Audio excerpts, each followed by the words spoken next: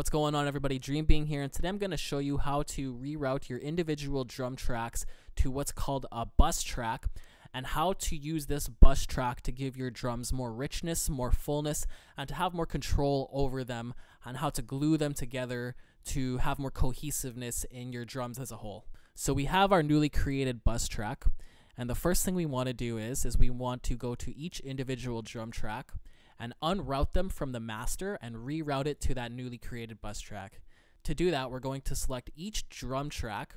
We're going to unroute it from the master by clicking on the arrow above the circle on the master track, and then clicking on the arrow on the newly created drum bus track here. So that unroutes that drum track from the master and reroutes it back to the newly created drum bus. And we're going to do that for each of the drum tracks.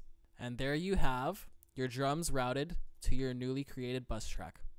The two processes that I like to use in mixing on a bus track are saturation and compression. The first plugin in this stage is saturation. I have open here J37 by Waves.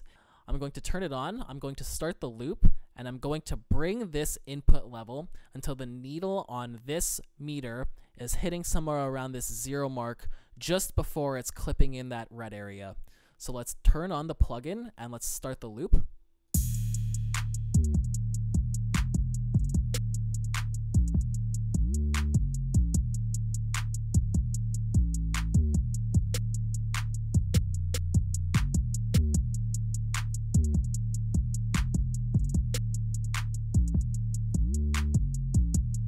Next, I'm going to add a compressor.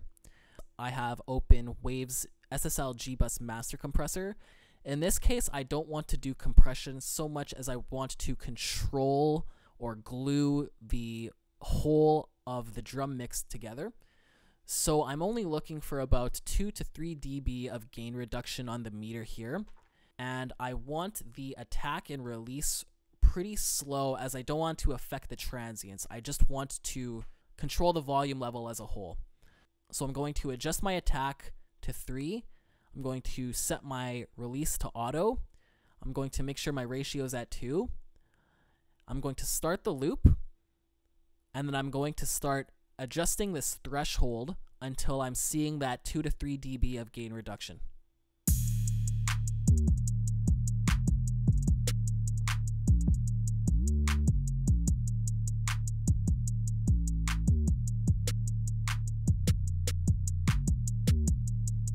So you see how it's just below that 3? That's a good enough level for the threshold there.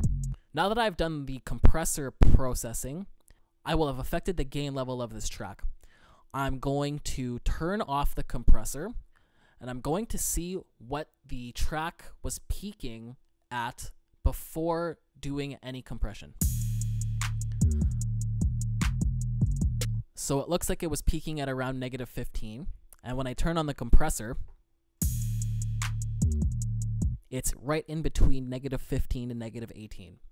So I'll say that it's at -17. So on the makeup gain level here on the compressor, I need to bring that level up by 2 decibels, or until it's back at the level that it was before doing that compression.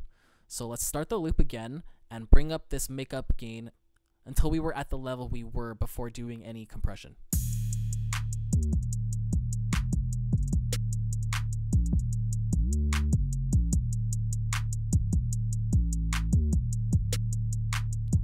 And now we're back at that -15 level where the peak is before we had done any compression. So now that I've done this processing, I'm going to A/B the loop a couple times with the plugins on and with them off.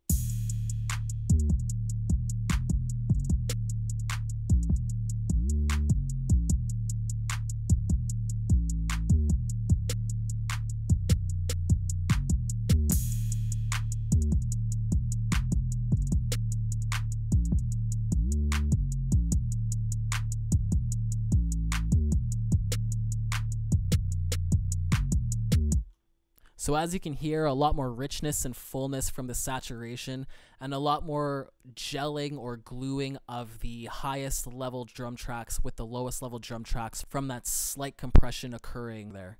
So hopefully this helps.